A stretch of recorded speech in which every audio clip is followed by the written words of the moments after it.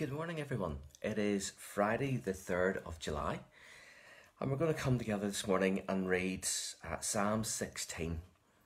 It's a different tone of a psalm this morning. Just as we read it together, let's listen and hear what it has to say to us. Psalm 16.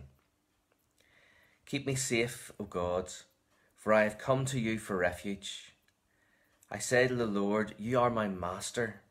Every good thing I have comes from you. The godly people of the land are my true heroes. I take pleasure in them.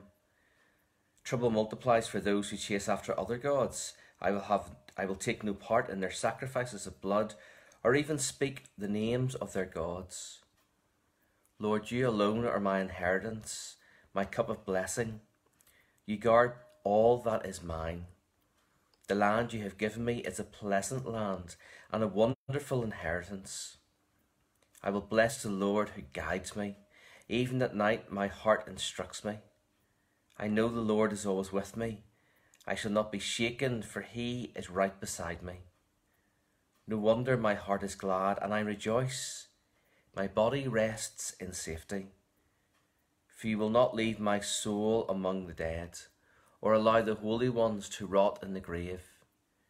You will show me the way of life, granting me the joy of your presence and the pleasures of living with you forever.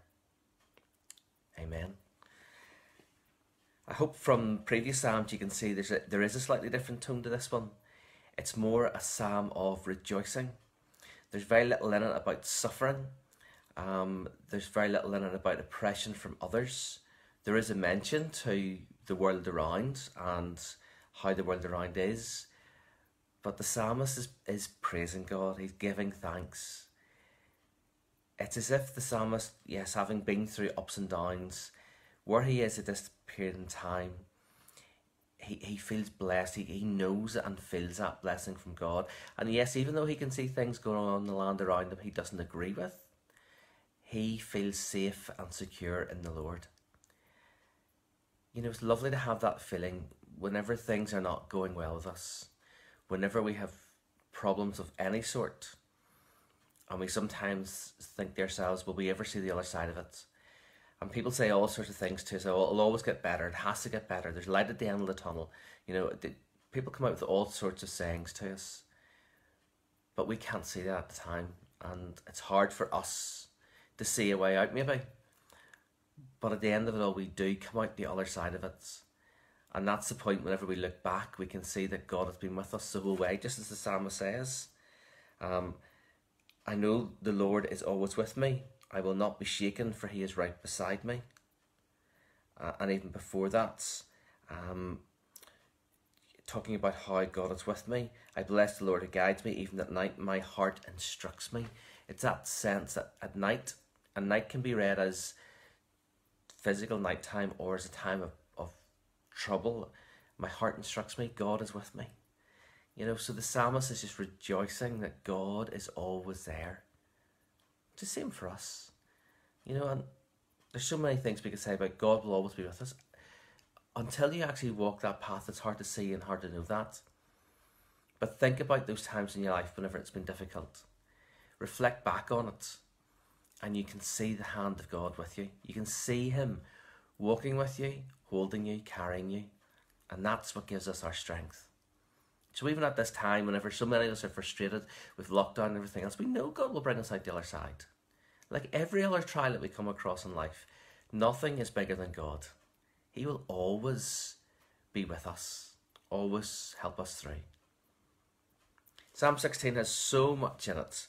That's just a little scraping of what we can glean from it. Go back again. I'd encourage you to go back with all the Psalms. Go back again and read them again. And read it for yourself and see what it's saying to you. See where God is talking to you. See where God is either encouraging you or challenging you. Where he's maybe telling us off, or where he's encouraging you. And just read it for yourself as well, because it's so important that we do this together, that we learn together, but it's also so important that as individuals we read God's word for ourselves to see what God is speaking personally to us. So it's Friday. Trust that today you'd have a good day, and then that as the weekend comes, that you would have a time of rest and recovery. And then, if you can, join us again on Sunday at 11 o'clock. I'm going to say 9. At 11 o'clock on Sunday as we come together to stream. It'll be slightly different this Sunday, so come along and see what we're doing.